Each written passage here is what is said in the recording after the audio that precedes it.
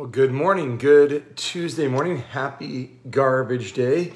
It is good to be back. For many of you who knew, I was out this last weekend. I headed out to California to see, Rachel and I went out to see our son, Josh, at his parent weekend. And the wonderful thing was that we were able to take our mothers with us. So it was parent and grandparent weekend and had a marvelous, marvelous time. And in that, I want to say a big thank you to Mr. Tim Merritt and as well as Dylan Zoke, our newly called DCE. And all of the things that went on this last weekend. We had the Galilee Ringers, we have Otis there, we had so much stuff going on, and it was neat to be able to live stream from a distance, but I still got to say live streaming for me is still never an adequate replacement for not being here. It's a way to stay connected, but it's also, made me long for when to be back together with everyone as I will this next weekend. So I want to say that as I was gone, a number of things were going on, but I wanted to share with you a little bit of devotion today based on my travels. Because you realize when you're flying on airplanes, a couple legs out, couple legs back, and movies have not been made or anything that's been on the airplane has been made for a long time. All it's have to do is watch live TV. And live TV is usually MSNBC, CBN, CNN, Fox, and all those. And so it's national news coverage, which I have to say I don't watch very often. And there's a reason for that. All these things, all they can talk about is how horrible the world is and how things are falling apart. Whether it's hearing and watching about the things that took place up in Wisconsin and the trial right now of Kyle Rittenhouse and the riots that took place up there and all of the devastation, destruction, or whether it's the things going on with schools or politically, there's just so much happening. And it makes you start to get really worried, scared, like, what's going to happen here? Lord, are you not in control? And why is so much chaos and fear going on?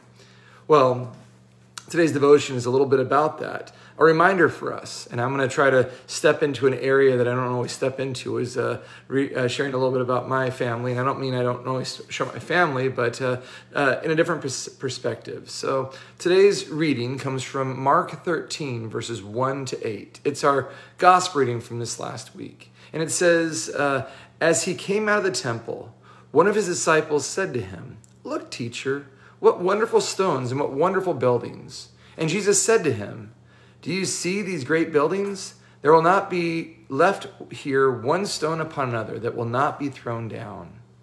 And as he sat on the Mount of Olives opposite the temple, Peter and James and John and Andrew asked him privately, "Tell us, when will these things be? And what will be the sign when all these things are about to be accomplished?"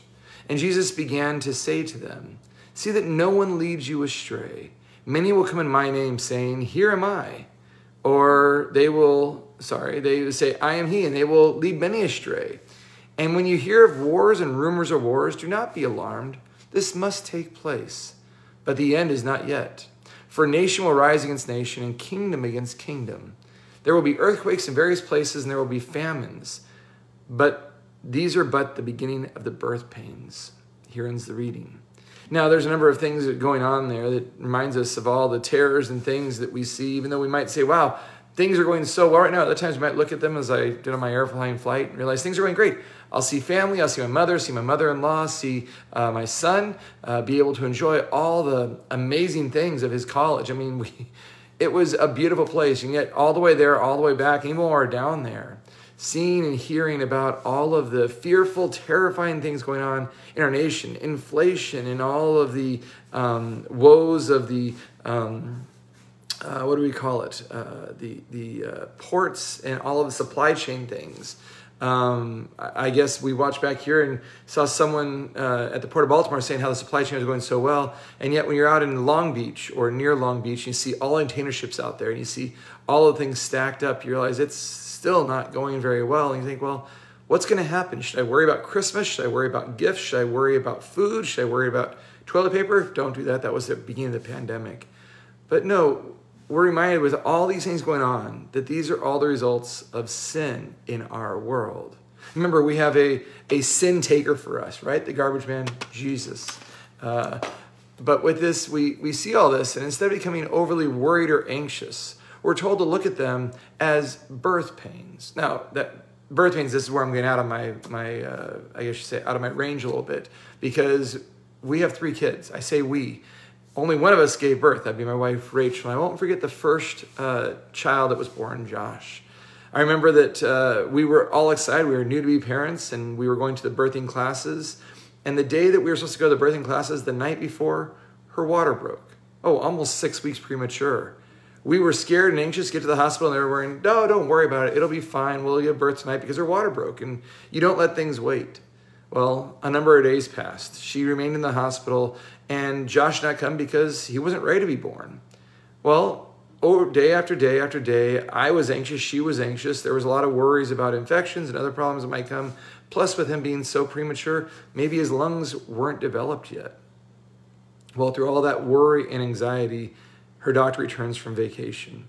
He's very upset that she had not delivered, that they didn't try to encourage us along. He'd rather have an unhealthy baby out of the womb than an unhealthy baby in the womb. And so suddenly they gave her this thing called Pitocin. Now, we've learned a lot about Pitocin. I learned a lot about Pitocin through her. If she wasn't ready to give birth yet, well, the Pitocin really helped it along. And within a matter of hours, here came Josh.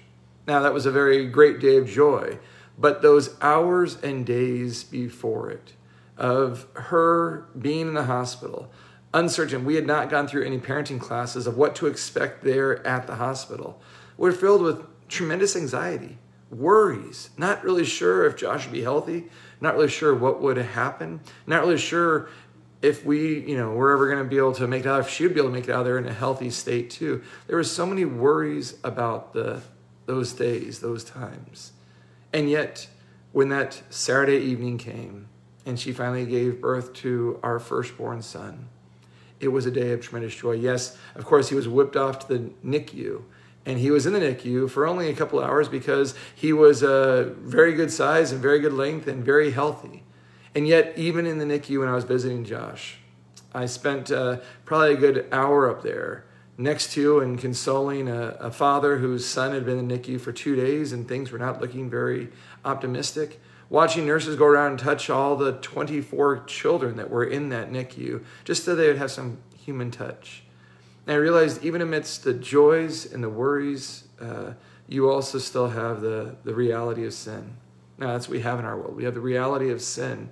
And that's what Jesus is referring to here. When we look around the news, we watch all these things on TV, even our travels, the joys to see my son and my mother-in-law and my mother, we're still reminded that the things around us are just temporary, that sin and death and destruction still reigns supreme, and fear and worry can dominate our lives.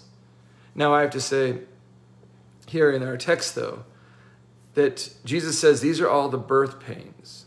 They're not the death pains. They're the birth pains.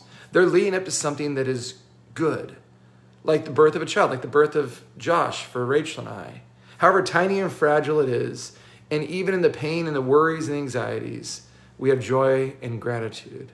Now, when Jesus talks about suffering at the end of the world, he describes all sorts of terrible things. He describes earthquakes and famines and wars, and he says this is real suffering, and there's still more to come. And yet he calls it the beginning of the birth pains. The birth of what? Well, the birth of what comes after the end of the world. The new heavens and the new earth that God is creating. The cosmos as it should be. God's kingdom fully visible and touchable.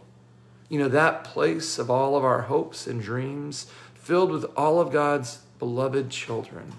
And that includes everyone in humanity who have been named and claimed to the waters of baptism, who have been given that relationship of faith by our Heavenly Father.